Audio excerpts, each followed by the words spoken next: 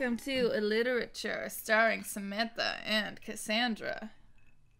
Whoa. As what? As each other. Do you remember that stand-up routine that we were gonna do where I was gonna come out on stage and I would be wearing you like a backpack? I did not go where I thought it was going, but now that you've said it, yes, I do remember that. Like, we would keep turning around and just, like, jumping. Like, you'd do a bit and then turn around, and then I'd do a bit from your back. Yeah, and we're both wearing black, obviously. Yeah. And just, like turtlenecks, so it's just, like, our heads. Okay, so we look like, I don't know, Professor Quirrell from Harry Potter 1. Yes. Which one are you? I'm Snape. No, not Snape. He's not even there. I'm Voldemort. I'm the unicorn that gets eaten. Yeah. Okay, are you ready for some spoopy Halloween times? No, I thought we were doing Harry Potter because he started talking about it. Well, that's spoopy. This week we're doing a spooky story for Halloween. We're going to do the very famous Turn of the Screw by Henry James. a.k.a. The Haunting of Hill House. Of By Manor. Season 2 of By Manor. Of By Manor, yeah. Redux. I was super stoked when I saw that they were doing that, when they saw that they were adapting it. Because I loved The Haunting of Hill House so much. And now, as I've been watching it, and I'm only a couple episodes in, so no spoilers, but it's not as scary as Hill House is. I've heard that. It's just not. That's why I won't let you do the book for Hill House. I shall not allow it. You have been stopped. Alright, you ready for a bedtime story? Speaking of bedtime stories, Sandy's earphones are absolute garbage, so we shamed her into not using them, and now she's using her bedtime headphones, which are essentially like a headband. Do you want to take a picture? Yes, I do, actually. Okay, so The Turn of the Screw by Henry James. No. So it's a novella, actually, so it's another little shoddy. Is the book scarier than the show? Yeah. Huh? Yeah, honestly. Like, the show's more like... There's Hidden Ghost. I saw a BuzzFeed listicle about it. I mean, when you're watching a horror movie, you're not experiencing it. Does that make sense? I feel like if you're reading a horror book, you're inside the protagonist's mind. And to an extent... I can't read. I don't know. Scary so it was published in serial form, like our old friend Chuck Duck. It's already so short. How long can you drag this out for? Probably like a chapter at a time. It was like 25 chapters long. What's his name? Henry what? Henry James. I was gonna say like Winkle. I'm like Fonzie. Is that his name? No. Fonzie wrote this book. So, yeah. 18 what? 1898, and it appeared first in serial format in Collier's Weekly magazine. Which I didn't look that up, so don't ask me about it. Well, you shouldn't have told me about it. Now that's all I want to know. Well, you can look it up on your own time. The version that I listened to was the Audible audiobook starring Emma Thompson and featuring Richard Armitage. Oh! I know! It was like A-lister, star-studded blockbuster of an audiobook. Did they make it really spoopy? It was pretty spooky, but I listened to it on 1.45 to get through it in one day. So it was like... So, you know, it was Emma Thompson, but she was talking like this! So Henry James, he was more known for marriage stuff. Like, I haven't read them, but it seems like a serious version of Austen is the impression I get from his other works. Like, more realism, less spooky ghosts than this. But this is, like, his most adapted work, and I think pretty safe to say one of his most famous works. So, we start... Oh, God. The Turn of the Screw with an unnamed narrator, who I'm going to call Henry, because it's basically Henry James. He's at a Christmas party in an old house where everyone is currently sitting around the fire telling ghost stories, as you do at Christmas time. Someone says that stories where a ghost is seen by a child are especially creepy. Yes. And then this older guest at the party named Douglas asks them something like, if a child seeing the apparition gives the story an extra turn of the screw, what about a story with two creepy children? I know, everyone's making the title face. They're like, there it is.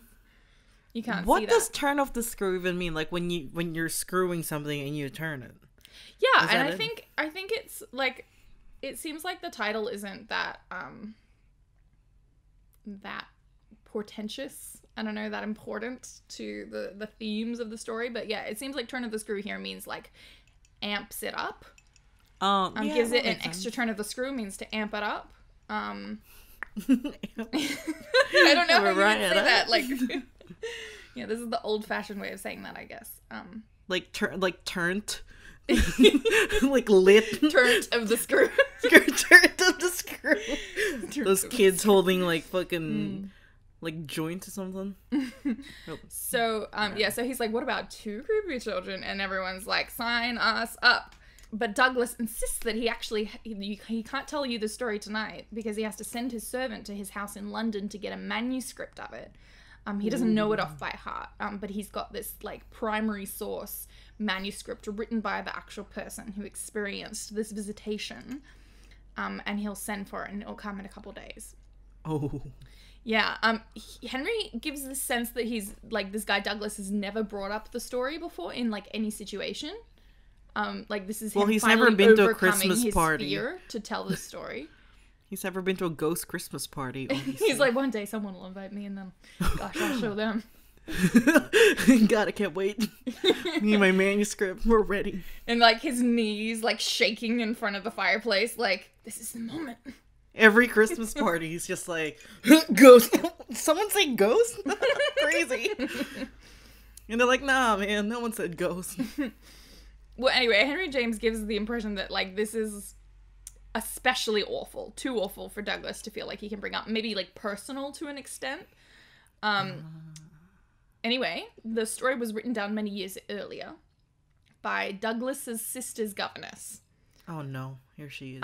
Who Douglas eventually admits, after being cajoled a little bit by the party guests, that he did have a crush on. He was a little bit in love with. Everyone's like, what, were you in love with her? And he's like, yeah.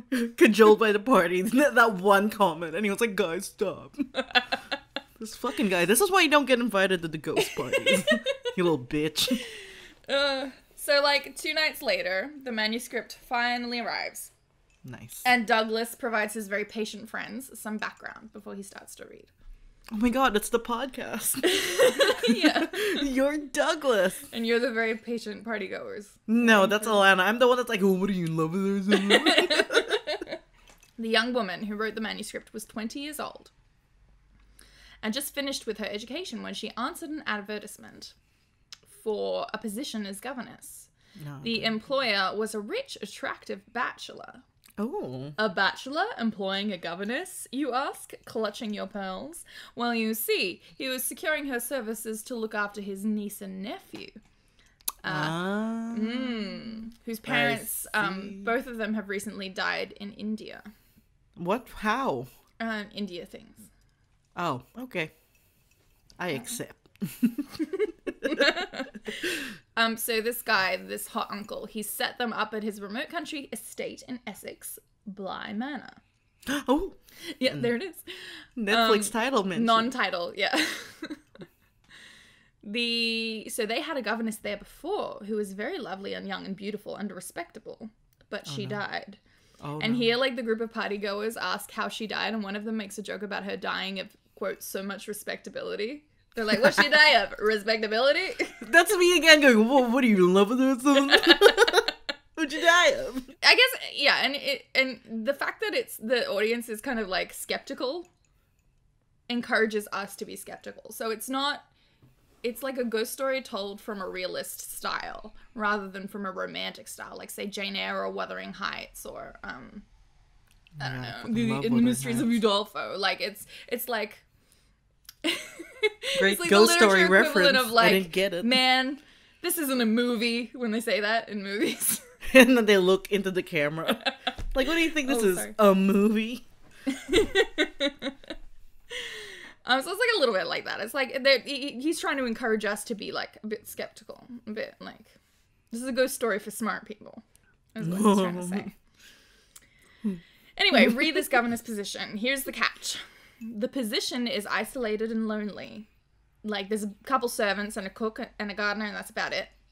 And the bachelor, this hot uncle, stipulates that she must deal with all problems that arise by herself and never seek to correspond with him. He's like, don't bother me for anything. I don't care if they die. So he's like, I'm hot, but you can't talk to me. Exactly. I know. I love him. I'm going to talk to him. Can't wait. Nevertheless, the young woman accepts the position, perhaps because of her attraction to her employer. No, the one guy's like, oh, what does she look attracted to him or something? And it's like, yes, insofar as you can confirm that in like the really vague Victorian language that he uses. So like, does he say that he's hot, but like Victorian style? Yeah, they're like, he's very attractive. He sits erect. Or he sends a photo of his likeness. Like, good posture. Yeah, it's just so vague in English, this whole story, which kind of like is employed, I think, on purpose to make it ambiguous in a lot of situations. So you're like, well, what happened? You're gonna get a bit frustrated with this at certain points. Great. I love getting frustrated. At least you're forewarned. So here she meets the housekeeper. So she goes there. She meets the housekeeper, Mrs. Gross. Gross? Yeah, gross, but spelled like Grose, so not gross. Gross. Huh. Still gross. And there she also meets the younger of her two charges, Flora, who is the most beautiful child in the world. I feel like we've come across Renesmee from Twilight. Yeah, exactly.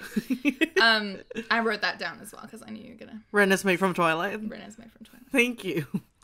She calls her beatific, like she's literally an angel child. Though Flora is so perfect, the governess gets a sense that the cook is too glad to see her. Ew, the cook wants to fuck this like 4-year-old? No, more like she's relieved, like, thank God you're here. And she's like, thank God, why thank God I'm here?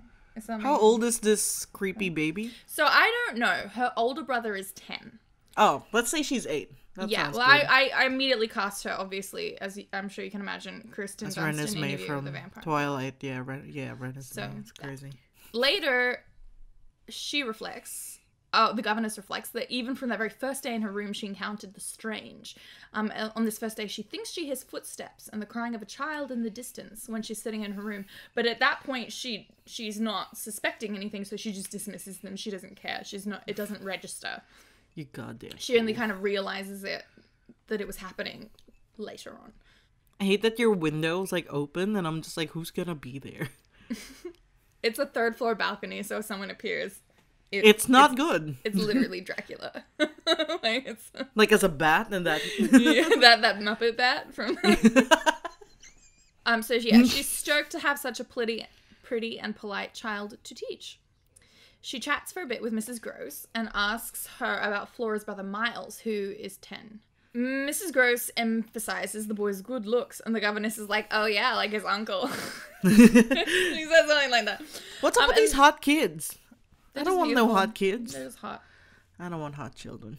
I don't want this. And then they have an exchange here, which is like, he likes them young and pretty. The who cook said says that? But she doesn't know who he's talking about. They don't kind of know who each other are talking about. The governess assumes she's talking about the uncle. The hot uncle. Everyone's like, huh? Yeah, pretty much. So, yeah, there's that. Mrs. Gross is chill, though. She lets it slide. She tells the governess that Flora's brother will arrive on Friday from his boarding school. So the governess decides that she and Flora will meet him together at the station, which is, like, the nice and proper thing to do. So she spends the entire next day with Flora, who shows the new governess around her big old haunted house with delight. Great. This is the ghost, and here's the other one. Never open that door. If you hear screaming, it's fine. And, don't talk to my hot uncle. Don't look into this mirror after the sun has gone down. Don't say Bloody Mary 3 times in front of the mirror. Or anywhere, really.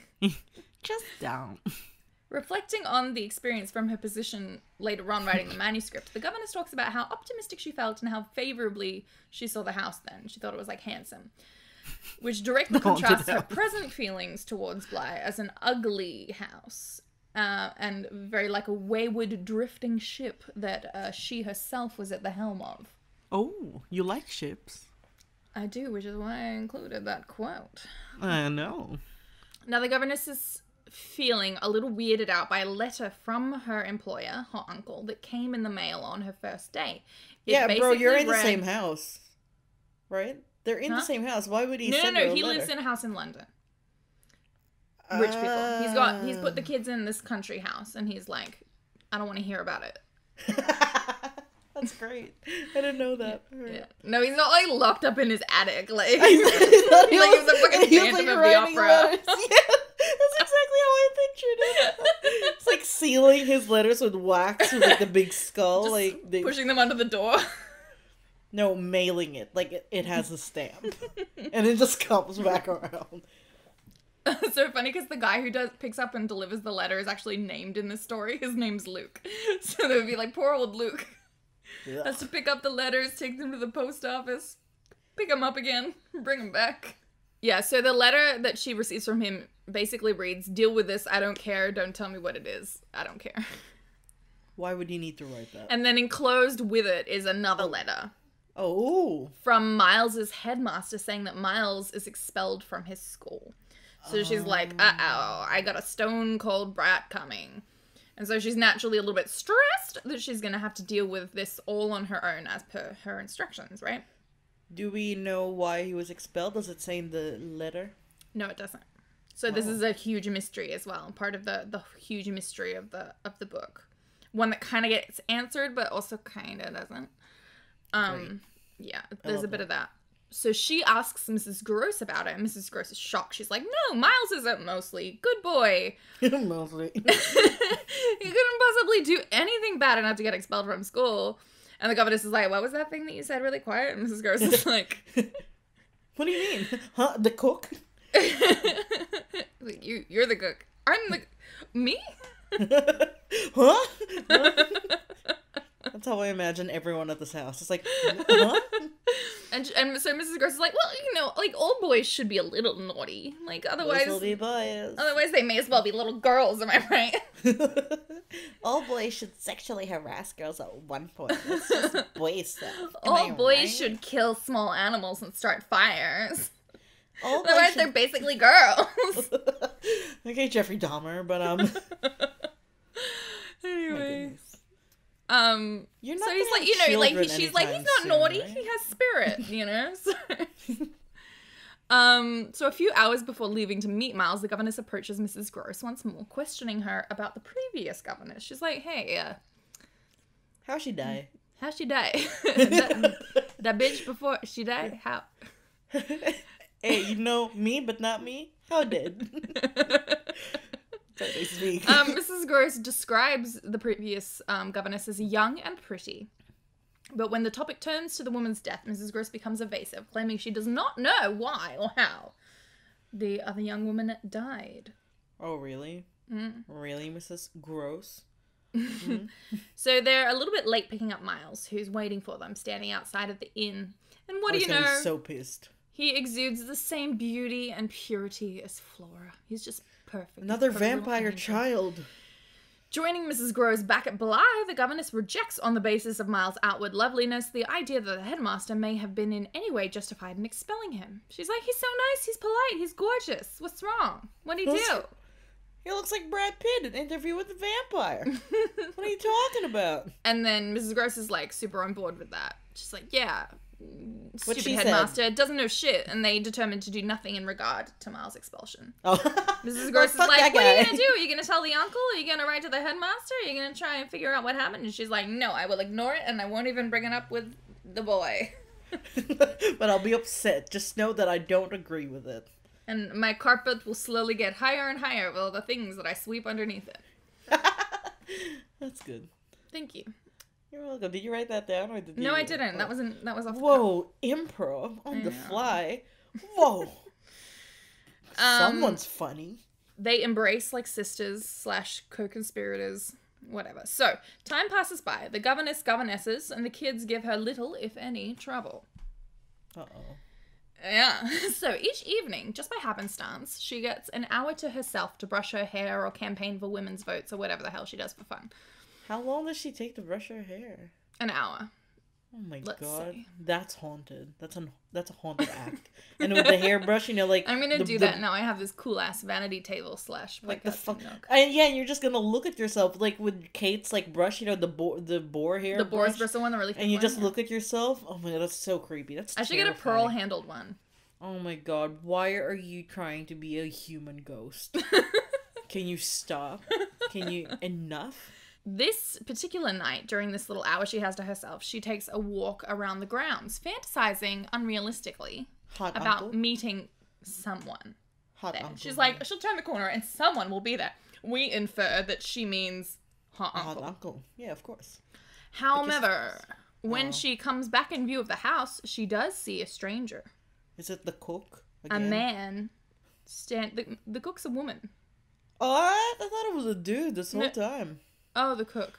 Bro, I No, hang on. Mrs. Gross is the housekeeper. I don't know who the cook is. We don't. Yeah, see, I always think the cook's a dude because the cook goes, "He likes him young and pretty," and I'm like, no woman would say this. No. Sorry. That was Mrs. Gross who said that. Oh, for fuck's sake! Yeah. We have to start from the entire It's just beginning. the cook and pokes his head around the door like, hey, I heard he likes him young and pretty. When I think of the cook, I think of Chef from South Park, you know? And he's just like, he's got a wooden spoon, he's like, in the TV show, the cook is a guy, and he's perfect, and I write his name in my notebooks. He's beautiful. His name's Owen. So there's a stranger. It's a man standing atop one of the house's towers, looking straight at her. The air suddenly goes still, and there's a hush. He's on top of a tower. Like a battlement kind of thing. Oh, okay. Like, I don't know, it's weird and like neo-romantic sort of manner. Get down from there. There's like a tall balcony on the tower or something. Get down from there. Sir, how did you get up there? Her confrontation with him lasts a long, intense moment before he passes from one of the tower's corners to the other. And then out of sight. In retrospect, the governess remembers that the man turned away from her without ever breaking his stare. Which I think is super creepy. How did he do that? Did he, were his eyes like he was just at like... the back of his head? Oh, I thought somehow... I just demonstrated by like swiveling on my chair while looking at Sam in the eyes. It was creepy. It is. And that's one thing I hate that people do, but I'm also obsessed with. People is when do that to you a lot? I guess it's the opposite of that, but it's like when people move their eyes and then they move their head. Why? I don't know. It just seems like super predatory. Wait, in the animal sense, not in the... Wait, hang on. Move their eyes, like, I'm looking at you and then I look at something else and then move my head. Do you think that's predatory? Yeah, so the eyes move before the head. But so, like... I gotta check my peripherals. What are you talking about? I don't know. I'm gonna move my eyes, Alana Sandy. gets it. It's like... No, that's nothing. Creepy. It's creepy. That's irrational. You're terrible. I'm allowed to not move my head if my eyes don't see something interesting. Okay, Alana has her stupid little goblin hand up.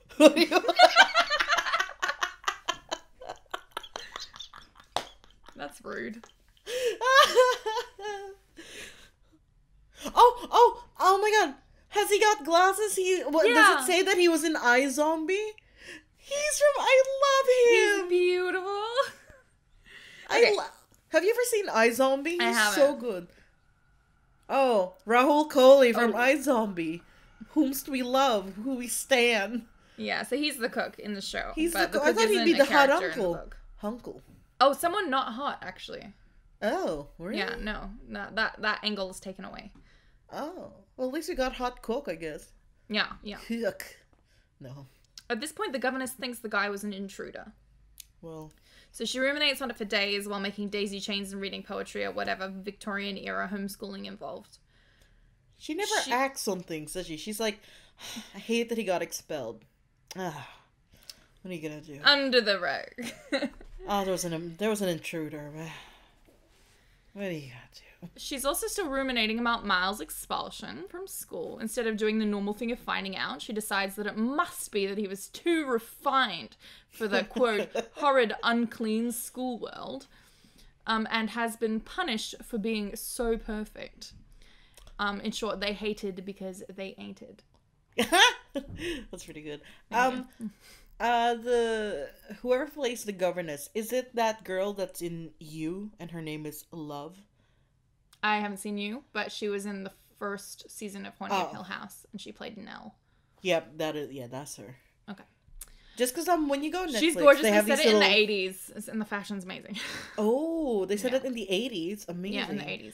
Because on Netflix, there's like little previews, right? And in the little preview, the governess is like this black woman, and I'm that's the first. That's governess. I'm like, you're that's dead. The dead governess. I'm like, don't show me the dead governess. How does she die? As much as the governess enjoys her charges, she's concerned that both children are weirdly impersonal. Like, they ask her all sorts of stuff about herself, but she knows near nothing about them. It comes across at one point, too, like, they have secret understanding with each other to, like, stage manage her.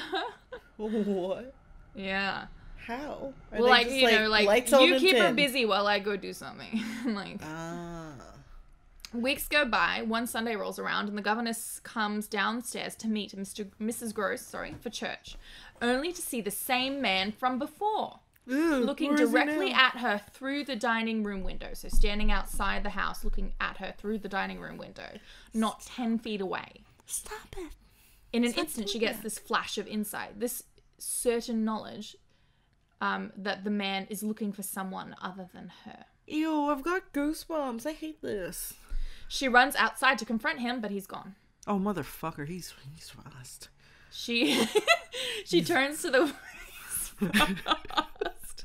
if you see a ghost disappear. Man, they're fast.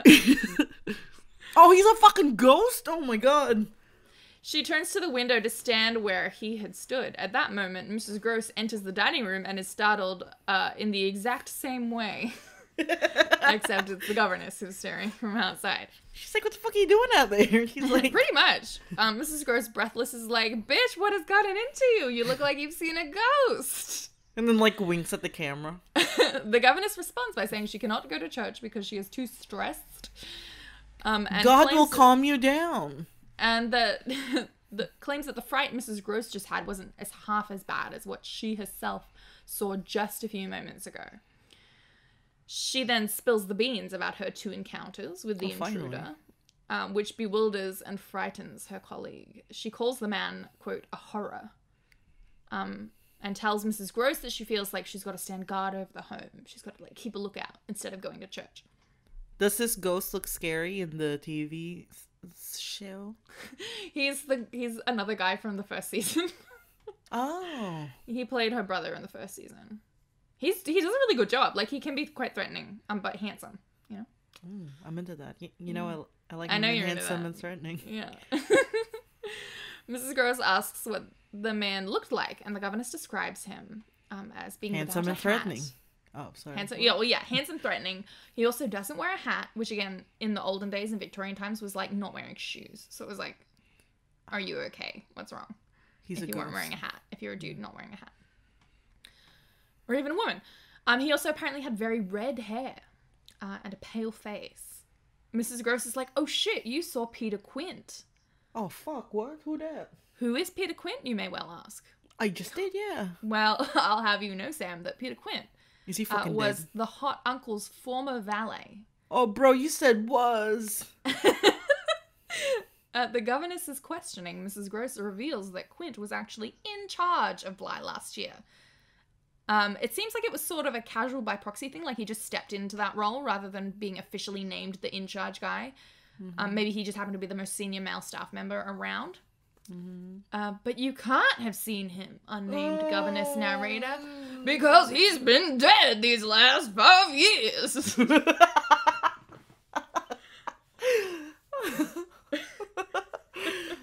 My constituents. I stole that joke, I'm saying. But yeah. So we both decide, me, governess, you, Mrs. Gross, that we're dealing with a ghost. Yep. With a feeling of sudden clarity, the governess exclaims that Quint had been looking for Miles. She's just certain of it all of a sudden. She's just like, he's looking for Miles. Oh, that fucking kid killed him.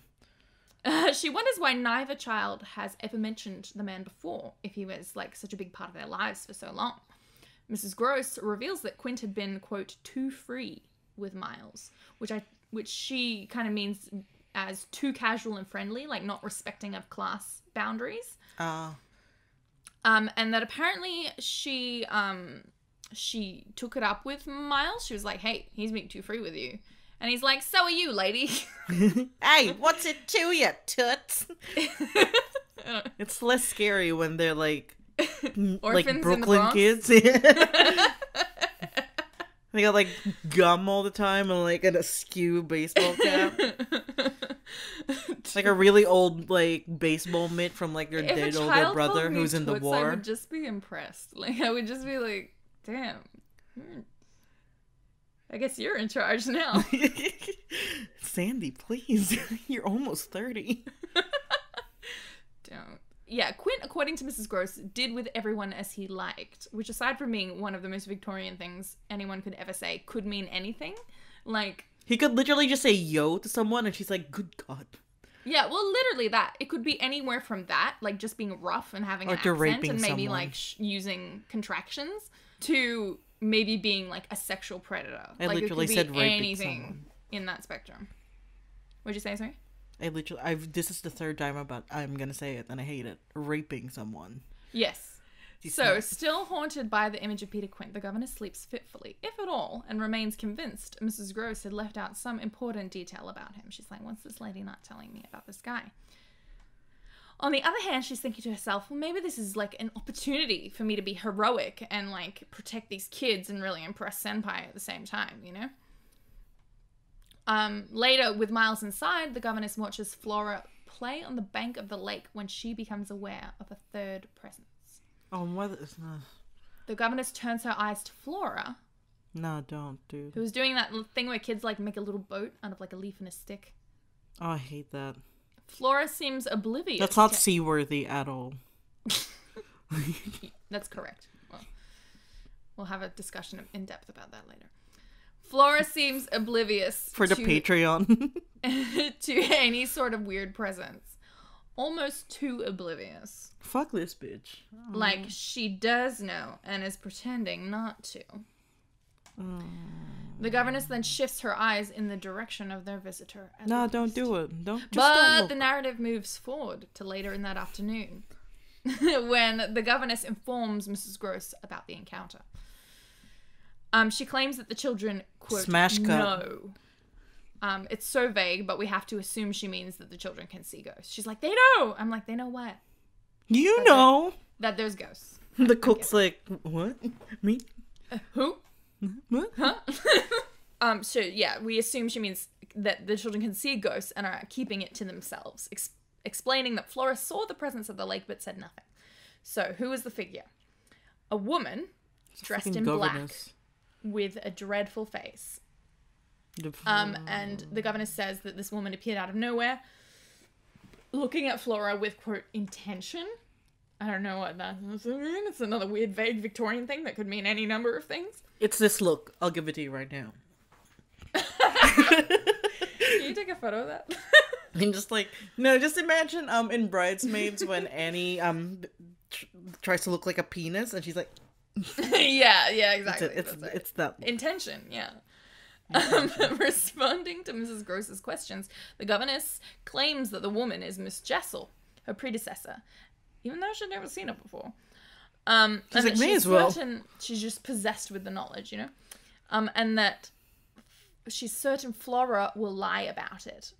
Mrs. Gross defends Flora. She's like, no, she just probably hasn't seen it. I believe you that it happened, but I think that Flora is innocent. Is kind of the housekeeper, Mrs. Gross's position. You as the governess right now be like, nah, man, she did like, she looked with her eyes and then with her head and just burn her in a pyre. She can't be saved. So the governess says that Miss Jessel, quote, fixed Flora with the determined eyes, that look, and remarks on Miss Jessel's beauty as well. So everyone's hot in this dead ghost manor. Yeah, I guess. It's true. At this, Mrs. Gross speaks of Miss Jessel as infamous, as an infamous woman, and reveals that, surprise, surprise, Miss Jessel had an inappropriate relationship with Peter Quint. They were fucking, yeah. They sure were. Clinging to Mrs. Gross in distress, the governess laments that the children are lost beyond her control. What does this mean? I don't know. They seem fine. Like, yeah. Like, if they know about the ghost, Satan can get in? I don't know. Satan's already in. There's a ghost, man. I have like a paragraph of me just speculating here. Maybe just that if the children knew all along about the ghosts, then she's protecting them from nothing. But also now she's learned about Jessel and Quint's prior relationship with the children. Is she like jealous of them to some extent? Does she have an idea that they have some sort of hold over the children that are corrupting them somehow? The first one sounds the most likely and the least deranged. What, that Satan can get in? No, the second one then. Oh, but actually, actually, protecting them from nothing. Anyway. The least deranged. Well, that bit me in the butt. Right. The governess and Mrs. Gross meet up again later, and they're like, we're going to get through this with poise and rationality. Panic at the Disco.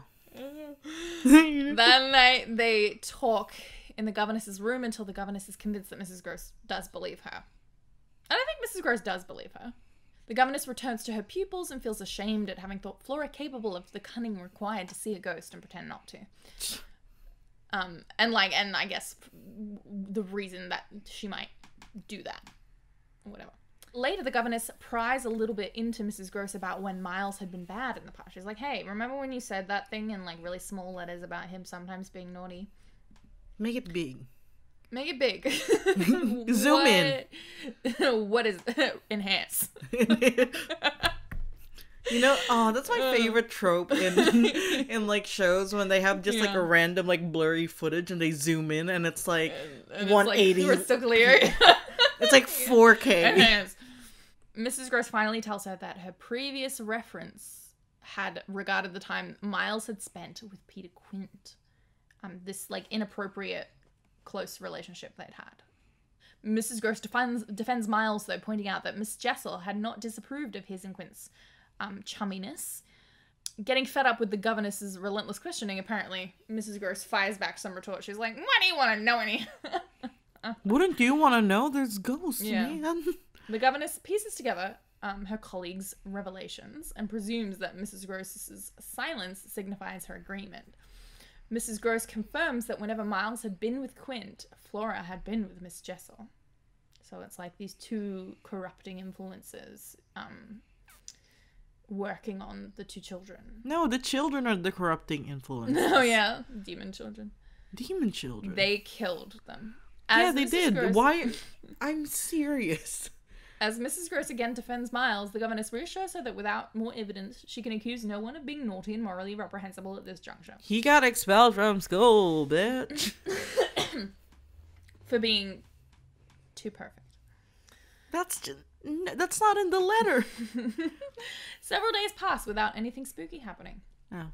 The governess keeps the children under her constant supervision. She's kind of smothering them. She finds herself constantly hugging them more and more with sharper passion. She's like, oh, I love you, children. She gives and they're them just of... like patting her awkwardly in the back. That was like, really good. Where's the hot uncle? God. He's not to be disturbed, Sam. I want to disturb him. I want him to be mad at me. Oh, she wonders if they're aware of her suspicions about them being in danger. So for their part, the two children seem to become increasingly fond of her and seek to please her as much and as often as possible by doing good maths and stuff. The governess questions whether an ulterior motive exists in their newly amplified affection. Like, are they trying to hide butter something? her up? Yeah. The lull is broken one night. Great. When the governess is startled from her nighttime reading. Not by any noise or anything. She just suddenly looks up from her book. Oh, that's even worse. Yeah. Aww. She's just like, knows something is up. You fucker. So you absolute fucker. I didn't write this. She quietly rises from her bed. Don't, bitch. Just stay in there. She leaves the room. Nah, bitch, no. And moves quietly to the top of the staircase. Oh, you fucking dick. These are the girls that are like, oh, what's that noise in the basement? I'm gonna check it out. Don't. Her candle suddenly goes out. Of course it does. Oh my god. And she sees Peter Quint. No thanks. Halfway up the stairs. No, I don't want that. They stare each other down intensely for a long time. Oh, my goose pimples. The governess refusing to back down. She's convinced by the dead silence that the vision is unnatural. She's like, if he had been a real intruder, one of them would have said something, like something would have happened. And then the figure disappears as if to confirm this theory. Great. One of the things I like, and I think it comes up in the novel, is that like each time he gets closer. So like first he's on the battlements, it's quite far away. And second time through the window, third time on the stairs. Fourth time he's fucking her. I don't know. I hate it. Anyway. How many times do you have to see a ghost before it fucks you? 4. At least 3. What's that website? Quora? I love Quora. Oh my god, don't. I genuinely love Quora. I love quote. You know, whenever I go through relationship problems, which is a lot for me personally, like nothing's wrong. There's just something wrong with me. I'm like, we're perfectly fine. And I'm like, but what if like a really specific question, and someone out there has also asked this question. Asked it, yeah. And I'm like, you know also what? with an anxious attachment style. I know. I'm like, you know what? Thank you. Thank you. Sexy girl butt munch 99. That's me. It's my username. It's 99 because they're just cuddling. 99 is the spooning number. 66 is spooning, but your head's at the foot of the bed for some reason. I don't know why they would be. Maybe you want to be closer to the TV or something. Then you guys fell asleep. Oh my god. But 99 is just the spooning one. The spooning number. I'm sorry, but is 96 like sleeping head to toe? No, but one time at work, we had to like name our favorite sex positions. It's like a fun getting to know you game, and I wrote down the 96, and I was like, that's like 69, but you don't look at each other and you just turn around. And everyone was like, is that a real thing? I'm like, if you go out with me, it is, yeah. And no one went out with me. It was crazy. I was like, boys, come on. The governess returns to the room she shares with Flora. What? She shares a room with a little girl? Yeah, I think just... Oh, great. You didn't mention that. Well, it seems like it was fairly normal back then. For nanny. Like, I don't know, like when you share a room with a baby to make sure it doesn't suffocate itself in sleep.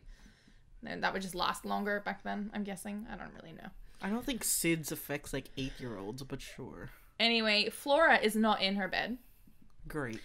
But the bed's curtains have been pulled forward as if to disguise this fact.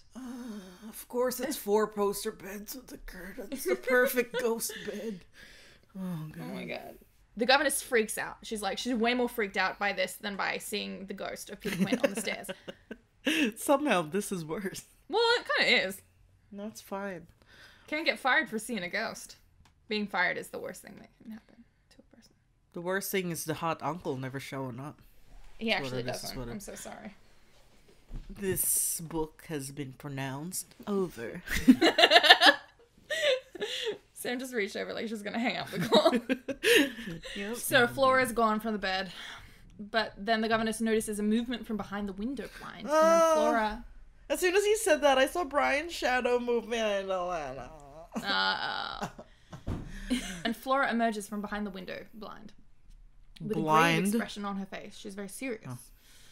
Flora immediately seizes the high ground, telling off the governess for wandering around at night. Precocious little girl. And asking where she's been. And the governess is immediately on the back foot and like feels like she has to explain herself. And she's like, hey, I just... The cook's like, huh? They're like, why are you here? He's got a spoon. He's like, you never cook. You just have a spoon. The governess explains her absence and questions Flora, who claims she could sense that the governess had left and woke up. And thought that there was someone Oh my God, Brian. I know. Fuck that dude. Oh God. Can you please tell him fuck that dude? From both of us, sincerely. Yeah, so Flora thought she could sense someone outside walking on the grounds. According to Flora, there was no one outside. Yeah, The governess, though, is convinced Flora's lying about that. And thinks there was someone outside. And she asks Flora why she drew the bed curtains to make it look like she was still in bed. Mm-hmm. Flora easily brushes this off, saying that she hadn't wanted to frighten the governess, who could have returned at any moment. She didn't want to freak her out. Sure. Henceforth, the governess stays up most nights. One evening, she walks to the landing and she sees once more the apparition of Miss Jessel. She's sitting at the bottom of the stairs, her back to the governess, her head in her hands like she's weeping. Almost immediately after appearing, the vision vanishes. A number of evenings pass after this without another event. The night she finally decides it's safe to sleep at her normal bedtime, she awakens at midnight to find her light put out. Oh, motherfucker. Certain Flora was the one who extinguished it. She gets out of bed and finds Flora again at the window. Stop doing that! The governess decides Flora must be communicating with the ghost of Miss Jessel and, careful not to disturb her, ventures out to find a room with a window that looks out on the same scene so she might be able to eavesdrop and see what Flora is looking at. There, from her window, I think in the dining room, the governess sees Miles out on the lawn. No, don't. I hate that. I hate that more than if it was a ghost. Oh, you look like a nun now, not like a beautiful French woman. Now you're just scary. You're a murderer. It's the keepers. Oh my goodness. The next day, the children stroll together on the lawn under supervision. Fuck them. Fuck those kids. And she writes in one of their most manageable moods, which is so funny. Yeah, what does that mean? They're looking at a book together. Great. The governess informs Mrs. Gross of Miles's midnight naughtiness, and she tells Mrs. Gross that what went down after she had found him outside. So when she had appeared on the lawn, he had promptly come to her, and she had led him inside without a word. The governess had then sat at the end of Miles's bed and thoroughly questioned him. He was smiling. He explained that he'd wanted her to think him capable of being naughty and bad. Then he'd given her a kiss and gone into further detail about his plan. According to Miles, he cooked up his little prank with Flora to disturb the governess so that she would then get up to find out what was going on. He'd been delighted that she'd fallen for it and expressed pride in being bad enough. She's like, weird, but sure, good job. I yeah, like weird flex, but okay. Like, go back to bed. It's cold. And then they had a hug, and she went back to bed. You missed out on my really gross joke, and I wish I hadn't brought it up because now I have to bring it up. I did miss it. I'm sorry. Because you were like, he gave her a kiss. I'm like, oh my god, with tongue, and you just kept powering through. No, and like they talk about, I guess people kissed each other more back then because like. I didn't put it in because I didn't want to have this conversation. We're having it. Yeah. They just kiss each other. Everyone kisses everyone. Like on the mouth? Like she and the mouth? I don't know. But she and the cook kiss when they embrace. They're like, oh, you know, when they're like having a friendship. It might just be like a mwah, mwah. Maybe, yeah. And so she kisses the kids as well all the time and snuggles them and hugs them and gives them kisses on the tops of their heads, I assume. Top of their stupid ghost heads. Yeah. That's it. I think the ending of the book is going to be everyone was dead all along. Okay. Or Flora was actually Miles. It's Fight Club. So Mrs. Gross is like, okay, that's weird. And the governess is like, don't you get it? The children have been meeting regularly with the specters of Quint and Miss Jessel. And they're trying to hide it from her. She goes as far as to claim that the children are currently strolling with their little book. They're actually talking horrors and plotting their next meeting with their two ghostly friends. The governess is like piecing things together. She says that the children have not been good, as she'd previously thought, but actually just empty. You know, they're just That's even worse. Bad. And that their lives belong to Quint and Miss Jessel. Furthermore, the governess surmises Quint and Miss Jessel want to get, that's quote, want to get the children to destroy them morally somehow. Again, it's all really vague because it's Victorian. It's all euphemisms, so we're left to like imagine the horrible things that is going on here. I have no imagination. I want you to tell me directly. Well, I can tell you what they do in the show. What do they do in the show? Well, the kids are definitely talking to the ghosts and know all about the ghosts, and there's like multiple ghosts in the show.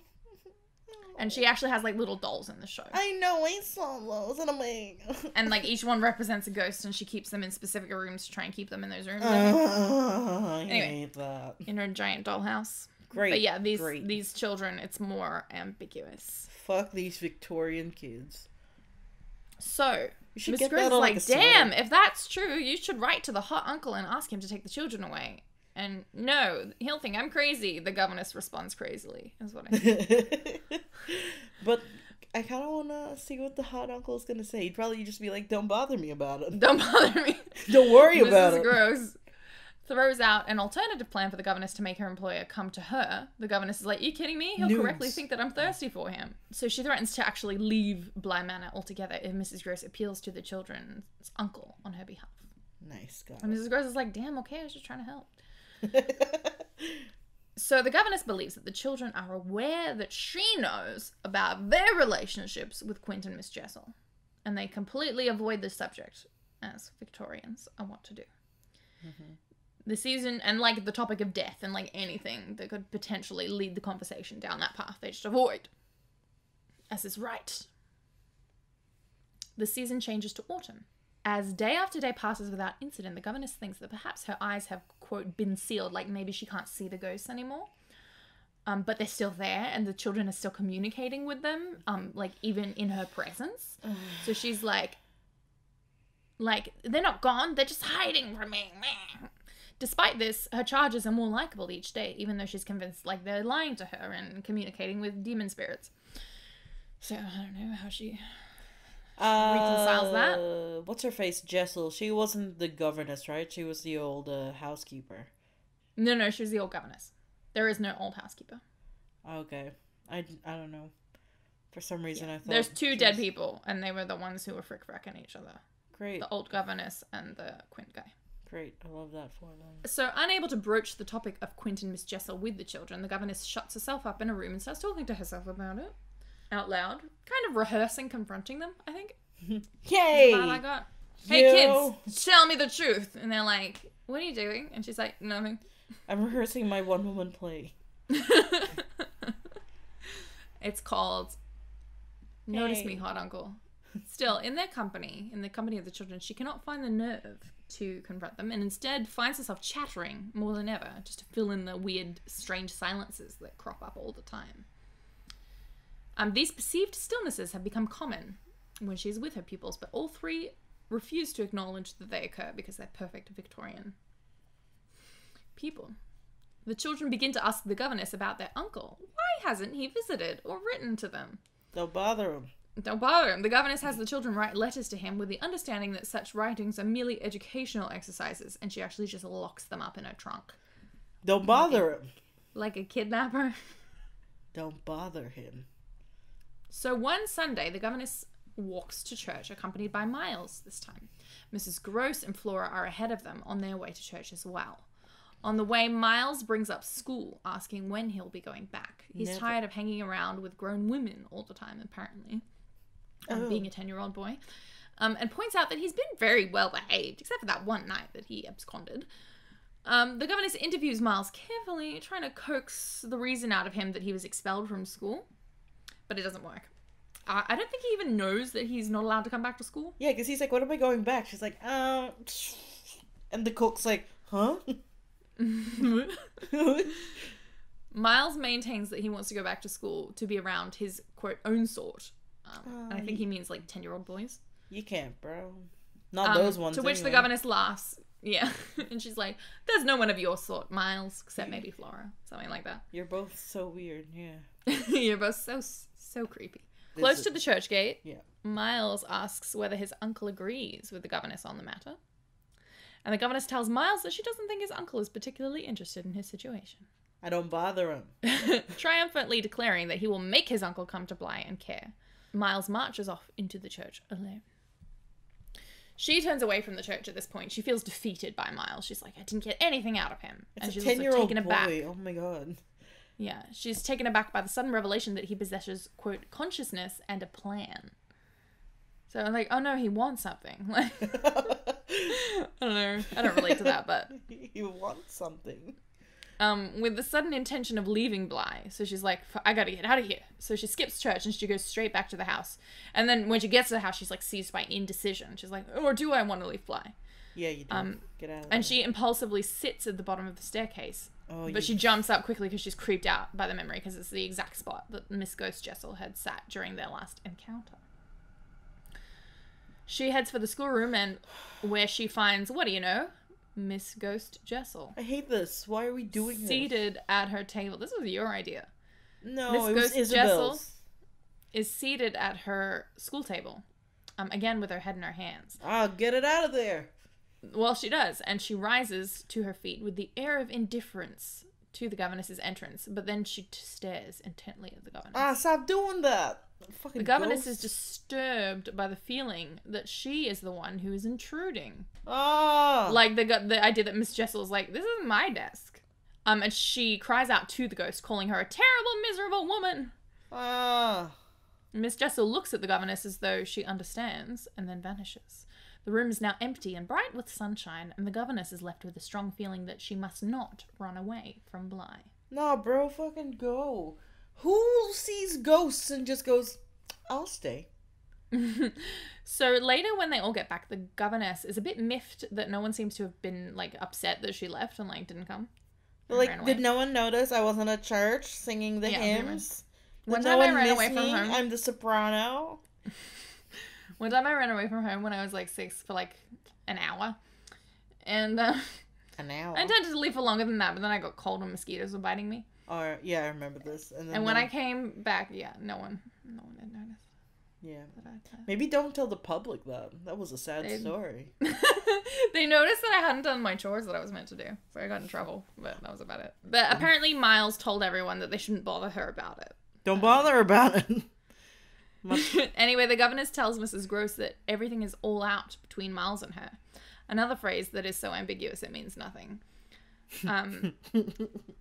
And she goes on to say that she has had a talk, quote, with Miss Jessel, which I interpreted as like a witty joke about her encounter with it. But then she claims that Miss Jessel spoke to her about the torments of the dead and that the ghost wants Flora. So, which I did not read in the original encounter. She's embellishing. Or that happened and we just didn't read it. I don't know. No, it didn't happen. Yeah. The ghost was just like, ooh. I didn't say that. Ooh. To Mrs. Gross's relief, the governess says she will send for the children's uncle. But be casual about it. Don't bother him too much. No, just look. The two discuss the problem of Miles's expulsion, with the governess deciding that the only reason could have been real wickedness. Like, that's the only reason he could have. Because it wouldn't have been just for being rude, because he's not. Just ask the fucking principal. Or lazy, because he's not. So it would have had to be something actively naughty. Just ask the goddamn principal. Mrs. Gross defends Miles. She says the relationship with Quint was not his fault, and that she will take the blame for not putting an end to it sooner. Mrs. Gross then offers to write to the uncle instead. The governess is a bit of a bitch about it, sarcastically asking Mrs. Gross if she intends to write out the entire fantastical story. She's like, oh yeah? You gonna write? You gonna tell him about a ghost? How much you gonna fucking write about it? And you have feelings for him? And then Mrs. Gross, like, has tears in her eyes, and she's like, you're right, you should write it. She's like, I was gonna, but now I guess I'm not. She's already, like, written, like, 8 pages. She's like, no. Like, shaking. The governess says she will write that evening, and the two go their separate ways. So the governess begins writing to the children's uncle that windy evening. It's the manuscript. It's windy, howling around. Restless, she gets up to listen at Miles's door. Don't do that. Not sure what prompts her to do this. I think it's just one of those things that comes to her. Just ghost thing. Miles calls out for her to come in, saying he heard her walk across the passage. Nah. That ain't it, Chief. Ain't it, Chief? Well, it truly ain't it. I just snorted. When the governess enters, Miles brings up the queer business of how the governess is bringing him up when he should be in school, you know? Holding her breath, the governess asks what he means, to which he replies, she knows what he means. I hate this conversation. You know what I mean. She tells him he will go back to school soon and points out that she hadn't known his desire to return because he had never spoken of it. Miles ponders this and asks, haven't I? His expression triggers a pang in the governess. Of emotion, I guess? I don't know. She confirms that no, he's never mentioned any detail about school, and she has always assumed that he was happy at Bly. Miles shakes his head and he says he wants to get away. When the governess asks him to clarify, he replies, you know what a boy wants. I don't know what it means. What does a boy want?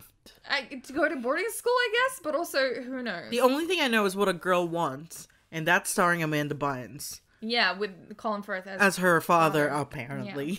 That's all I remember. So what a boy wants, don't know. Go to America. Go to America? His mom, who's... Susan Sarandon. Oh. Ooh.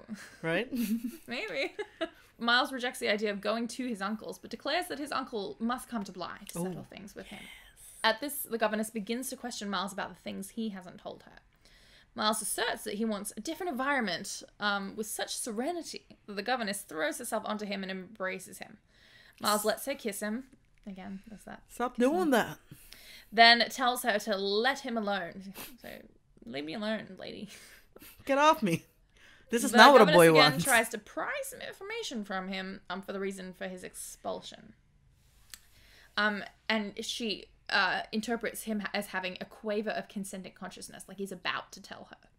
She embraces him again when, with a chilly gust, the room turns dark and Miles shrieks. The governess exclaims that the candle's gone out, but Miles says that it was actually him who blew it out. Oh, no, you can't do that, man. Alana's covering her face right now. The next day, Mrs. Gross asks the governess if she's written that letter to the hot uncle. The governess affirms this, but does not mention that the letter has not been sent yet. That morning, her pupils perform brilliantly at their tasks. Great. Suspiciously brilliant. What the fuck are their tasks anyway? Just blowing out candles from, like, across the room? Because well done, you goddamn ghost man-child. After dinner, Miles approaches the governess to ask if she would like him to play piano for her. She is delighted, and he plays very well for quite some time, until the governess realizes... His hands weren't moving? Quite a length of time. Hand hook, car door, and piano. What's that from again? I don't know, it's a meme. Like an urban legend meme. Yeah, hand hook, thank you.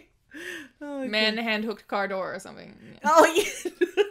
I know, they're making out of the car. I know exactly what. I'm there with you. So she realizes after quite a while has passed that Flora is nowhere to be seen. She's like, wait a minute. She asks Miles where his sister is. He's like, I'm playing piano, I don't know. Yeah, he asks, how should I know? And he laughs. She thinks he's been deliberately intercepting her. The governess searches for Flora in her bedroom upstairs and in other rooms downstairs, but she can't find her. Flora is not with Mrs. Gross or the maids. The cook? Where's the cook? Huh? Or him. Oh. The governess has a feeling that Flora is at some distance away and assumes that she must be with Miss Jessel, the ghost. Horrified, Mrs. Gross asks where Miles is. The governess is like, where do you think? In the schoolroom with Peter Quint. She's like a little bit hysterical right now. She then declares that the trick's played, like a trick's been played on her, and informs Mrs. Gross that Miles has given her the runaround deliberately so the children could hold intercourse with their respective corrupting spirits. Ew. Mrs. Gross asks about the letter, and the governess draws it from her pocket and leaves it on the table for the servant, Luke, to take. Although Mrs. Gross is loath to leave Miles alone in the house, the governess persuades her to accompany her outside to search for Flora. She's like, no, we gotta go together to look for Flora. The governess is Miles still like Gross, playing piano like Billy Joel style? Just cackling on.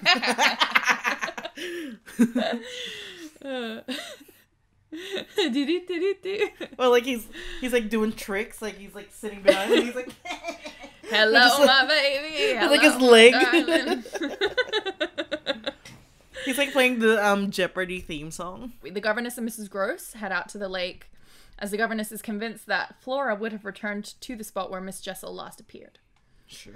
Flora is neither there, nor can they see her on the opposite bank. The governess determines that Flora must have taken the little boat in the lake, which is missing from its usual resting place and nowhere to be seen. How she can't sail in that? It's too small. It's not seaworthy. Oh, not the leaf thing, just like an actual little boat. Oh. She leads Mrs. Gross to the other side of the lake. Soon they find the boat, and shortly thereafter they come upon Flora, who is smiling. Don't smile. That's worse. I hate it. Flora plucks a spray, like a little bouquet of fern leaves, in what the governess assumes to be an empty performance of innocence and sweetness. She's like, oh, I'm just picking some flowers. Help me, officer. And she waits for the governess and Mrs. Gross to approach.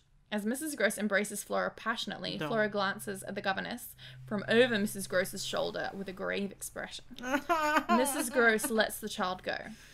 Oh, you Flora speaks first, asking where their things are, as they are all without hats. She then asks where Miles is. The governess says, her voice breaking, I will tell you, Flora, where Miles is, if you tell me where Miss Jessel is. Got him. Her. Flora glares at the governess. And Mrs. Gross cries out in shock. The pronouncement, I suppose. She's like, oh, the dead. Names of the dead. Oh. The governess and grasps Mrs. Gross's arm. Just one, not both of them. And she points with the other arm out where she can see the figure of Miss Jessel on the opposite bank. And she's thrilled. She's like, there! Like, she has brought on a proof, she says. The governess is surprised, though, by Flora's reaction, for she doesn't follow the direction the governess is pointing. But she glares. She continues to glare at the governess. I'm vomiting here. I'm puking. I hate this. This is the worst. Mrs. Gross protests, asking what the governess sees, because she can't see it. Oh, you fucking dick. You goddamn dick. No. Fuck you, Henry. Fuck you, Fonzie. Oh, I'm sick. I'm sick of this. I'm ill. The governess is astonished. Her heart's sinking. She points out Miss Jessel again. She's like, you can't see her. She's right there. Mrs. Gross, however, sees nothing. She's pleading that they return to the house. Flora, who the governess fancies, has turned almost ugly. Exclaims that she doesn't nor has ever seen anything and demands that Mrs. Gross take her away from the governess. Convinced that Miss Jessel is speaking through Flora, the governess declares Flora lost. They're Shutter Island gaslighting her. She's lost. And she tells Mrs. Gross to go.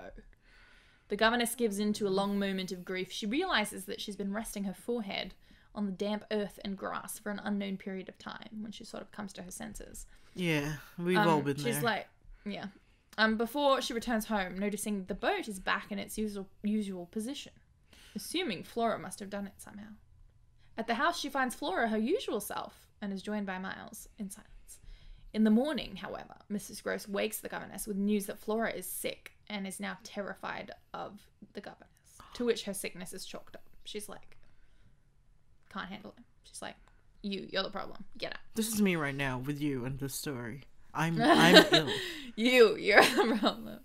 Flora has apparently said nothing about Miss Jessel. Only the governess. The governess, surmising that Flora wants to get rid of her, concocts a plan calling for Mrs. Gross to take Flora straight to her uncle in London and for the governess to stay at Bly with Miles to try and get him on her side, to persuade him to tell her the truth about all this business, the ghost being expelled, everything. Don't and just what she feels at the moment find out, just leave.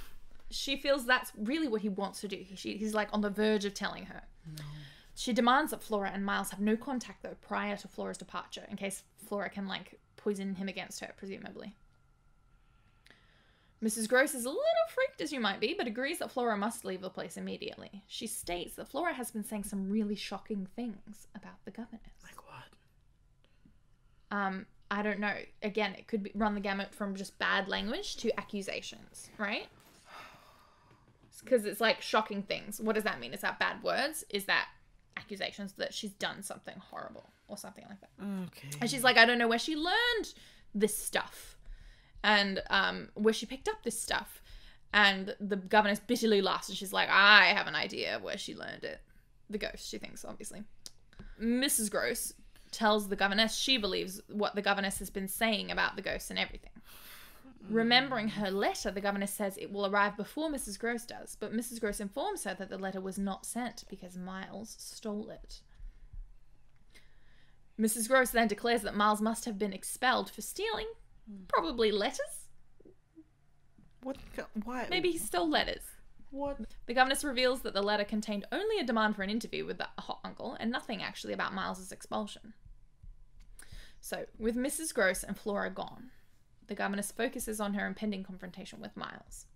She senses that the maids and men at Bly are staring at her. She's like squaring up against a 10-year-old. She's like... Literally. She's like bustling around to like appear like remarkably firm is what Henry James writes. So like large and in charge. She's like, meh.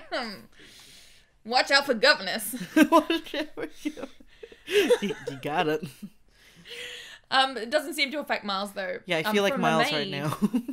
Yeah, the governess learns that Miles has breakfasted with Flora before Flora's departure. Oh, motherfucker, they weren't meant to. They have dinner together. Nah. And Miles asks about his sister's illness. He's like, hey, why is Flora sick, by the way? I don't know. Ask one of your ghost buddies. She reassures him that Flora will be better soon. He's like, did it come on all at once? And she's like, no. And then he's like, well, then why didn't you send her earlier? And she's like, well, we sent her at just the right time. And the conversation continues with the governess proclaiming that Flora was not too ill to travel. Their meal is brief when it is done and the waiter is gone. Because you have waiters if you're rich. Don't have to be at a restaurant. Every day's restaurant day. I just burped and I feel like that's a good response to that. Miles is like, so we're all alone. No. The governess demurs that, well, like, we're not totally alone. And Miles agrees that there are the others, No, don't say that. Presumably he means the other servants, right? Nah. Turning back around, Miles turns to the window. Then he turns back around and expresses his happiness that Bly agrees with him, even if it doesn't agree with Flora. What does that mean? The governess asks if he has enjoyed his day of freedom, because he's just kind of been roaming around. They haven't done school or anything. Miles turns the question on her, asking if she enjoyed it. These kids, they just got her. He's just... Yeah. He says that if they stay on at Bly together, she will be more alone than he will. Right. What does that mean? What does any of this mean? I don't know. The governess says that she's missed his company, it's the only reason she's stayed on. To kind of be there for him, even if she's not his teacher. Sure. Exactly. Okay. At the moment. Miles's expression turns grave. The two skirt around the issue, obviously, of what the governess wants to know. There's truth from him about the ghosts and his expulsion and everything. She says now is the time and place, and she asks if he wants to go out again. No. He is sensed, saying he will tell her everything, but not now. Oh. First, he needs to see Luke, the servant who delivers letters. The governess consents, but she says, before you go, you have to answer one thing for me. Okay, what's And that? he's like, okay. Miles, did you take my letter? All right. Before he can answer, Peter Quint appears at the window. Nah, you didn't. Get him out of there. Nah. Exactly as before, looking through the window at her. The governess bolts to her feet and she draws Miles close to her. So his back's to the window. He can't see what she can see. And Miles confesses that he did took the letter. In a bit of a shock. He's like, yeah, I took it. I don't know. Like, It's like pressed up against her boobs. And he's like, the cook is like, she's what? relieved, it seems. Moaning with joy is what Henry James says she does. So, it's a bit weird. I don't like that, but Victorian times. I don't like any of it, Sandy. The governess tightly embraces Miles, so tight she can feel the quickness of his pulse. Miles says he wanted to know what the letter said about him, but found it said nothing and then burned it. I guess to cover up the fact that he stole it. I'm not really sure. That's what he did. The governess asks if he had stolen letters at school, and that was why he was expelled. Peter Quint's still here. He's just like, eh? I think this is happening fast. I think I'm taking longer with it than it's meant to be taking. Great. Surprised, Miles asks if she had known that he couldn't go back to school. The governess claims that she's known everything. Oh. Denying the charge, Miles he's like, no, I didn't steal letters. And she's like, well, what did you do? And he says, I said things to boys. And she's like, boys you didn't like? And he's like, no, to boys I did like. They expelled him for being gay? Yeah, I mean, I don't know. It could be anything. Like, I don't know. Maybe he just was like, hey, you guys ever heard about sex? So the governess presses the issue. Miles shifts. And she's like, no, you're staying here. So she springs forward upon him and she presses him against her. Miles asks if she is here. Is she here? Is what he says. She assumes he means Jessel, and he might. The governess says, no, it is the, quote, coward horror that is here. Peter like, Quint. no, what's that coward horror? Peter Quint's like, oh. Miles looks around and searches with his eyes in the direction of the governess's gaze. And doesn't appear to see anything. Yeah. But Miles cries out, Peter Quint, you devil. So... like in a mean way or like, you devil? Like I think, I mean... okay. This is like a line that you could write essays about because it has a dash. Oh... not a comma. Oh, I hate that. Peter Quint, you devil. So is he calling Peter Quint the devil? Is he calling the governess the devil? Is he calling, like, I don't know. Oh, you fucking dick. I'm out. No. We only have one sentence of the story left, Sam. No, it's even worse. Keep going. The governess yells at the ghost and points him out. But Miles' heart has stopped. Is that it? That's the end? That's the end. Fuck this. So there's a couple theories. I hate There's this. two main schools of thought. One, the ghosts are real. Two, the governess imagines the ghosts. That's why the kids start acting weird, because she's acting weird. And she actually smothers Miles to death in this last scene. I don't care. I've got goosebumps over my goddamn goose body. Alana's fanning herself. Yeah, she's... You're right, Alana. You're making her redder than she already is. Oh, fuck We made it, kiddo. Oh, my goodness. Oh, nah, man. If that's how scary that one is, I don't even want to know. Well, like I said, I think the book is scarier than the show. And I'm not sure if Hill House is the other way around. Shut the fuck up right now. You enough out of you. Oh. Oh. Cassandra Whittam. You devil. Go find us on Illiterature_podcast on Instagram. Well, how would they have gotten here if they didn't go through our Instagram? If they just found, if it was like recommended on Spotify? Why you gotta shoot down all the things I say, huh? Because you told me about these goddamn ghosts. Why can't you be happy for me? You and your stupid ghosts? I don't know, Sandy. I don't know. And if you're on Instagram and you're like, hey, I'm studying a book, or I like a book, or I don't want to read a book, and you want to ask us to do it, why not just shoot us a message? Maybe we'll do that book that we will never do another scary book, though. Oh, we'll see. I've put my entire foot down. If we ever do something scary again, I will literally, like, scat for the whole time. The whole time. Amazing. Happy Halloween.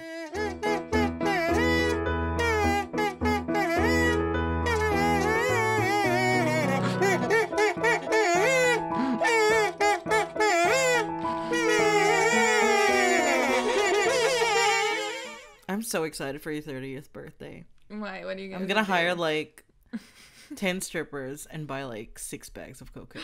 Hire that, and that's just that you're for in me. Love with. I don't know what I'm gonna do about you. No, your 30th what was birthday. it? My 25th birthday? Oh, that was great. The strippers, and then I fell in love. Yeah, with there was a stripper there that the song is true. You can't fall in love with a stripper. He was beautiful. He was beautiful. It's just nice. It's just nice. He had glasses on when he wasn't stripping because he couldn't see. And I'm like... Yeah, little Clark Kent energy. His routine was Baywatch themed. Oh my god, I loved it. And he chose you, and I'm like, if it wasn't your birthday, I swear to God, I'd be pulling your hair by now. Yeah, it was just that you gave me that stupid sash to wear. I think I had a sash. Oh, it's stupid that you're... Sam has a sash every year.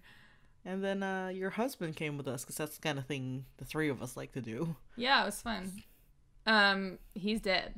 So, not the stripper? Peter Quint.